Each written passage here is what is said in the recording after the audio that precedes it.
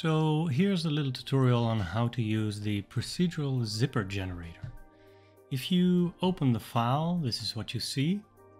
Like here, everything is already imported. If you want to import the zipper, you need this curve, this zipper curve.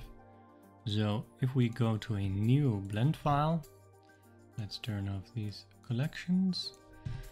We go to File, Append, and then go to where our zipper is stored. Go to the zipper blend file, and then in Objects, go to the zipper curve.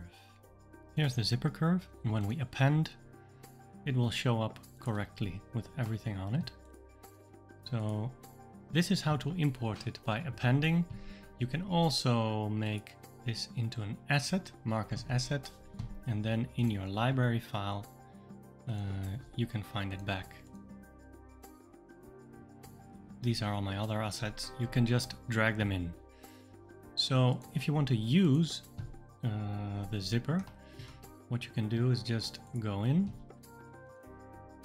into edit mode by pressing tab or going to edit mode, and then with the pen tool with surface applied, you can start drawing your zippers. And it's as easy as that. Make sure that you select the object that you're drawing on. So the zipper curve is separate from your object. So if I want to draw on the sphere, you select your zipper curve, and then here you select sphere. This makes sure that the lines that you draw are exactly projected onto your object. So there won't be any clipping. If you want to change the settings of the zipper, you can do it in the parameters. So you have a size multiplier, you can make it bigger or smaller. You have different kinds of zippers. If we look at the teeth and the zipper head, we see that they change. We have 5 zipper teeth kinds, and we have 4 zipper heads.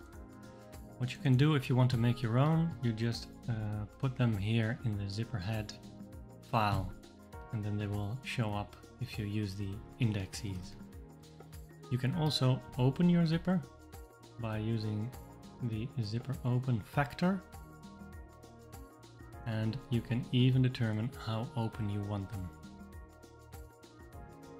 You should be careful, because you drag this out too much, you get intersections of the zippers.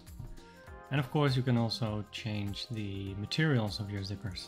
So if you want a silver zipper, like the teeth material, or a silver head, or mix any materials, you can do it here.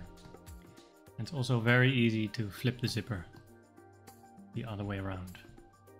Make sure that if you make another zipper onto another object, to type in textile UV in the textile UVs.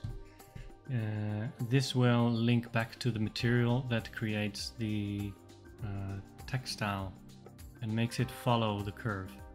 So if we go to shading here and go to the zipper textile, then you see here that there's an attribute that is linking to this name. So make sure that you name the UV correctly, and then everything should work.